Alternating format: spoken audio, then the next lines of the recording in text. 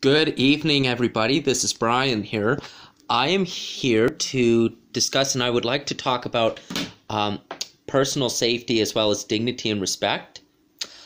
Personal safety is people have to have personal space. So if somebody tries to make you uncomfortable, the important thing I would do, and all due fair respect, talk it over with your parents.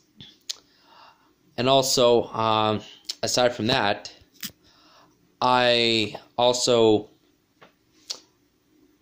have a right to say yes or no. If somebody tries to make me uncomfortable or tries to jeopardize me, I have the right to trust my instincts, come to my mom, and politely, if somebody asks me what I'm doing on my own, if I'm traveling alone in Calgary or my old hometown in Hamilton, and visiting our old places in Toronto, Ontario, I always have to tell that person that I'm always with friends.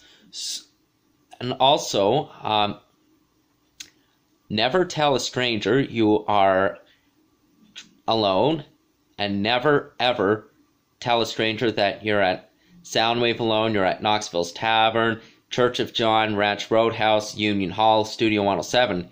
You always have to tell that person, I'm with friends. That's a very important thing to say. And also, if somebody tries to ask you or myself for personal information or whatever it is, you politely, in a respectful manner, please tell the person, please no, and please walk away.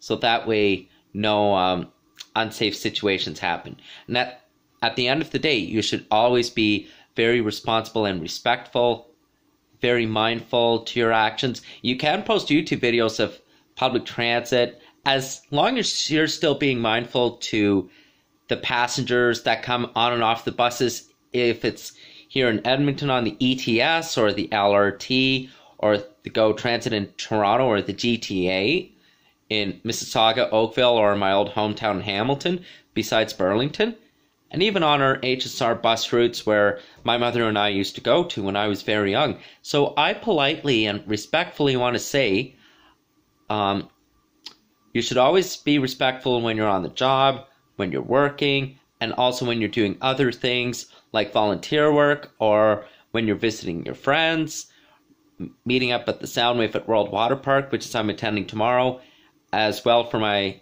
25th birthday. So I want to respectfully thank you again for listening for this special message from me. Thanks for listening. Have a good night. Bye.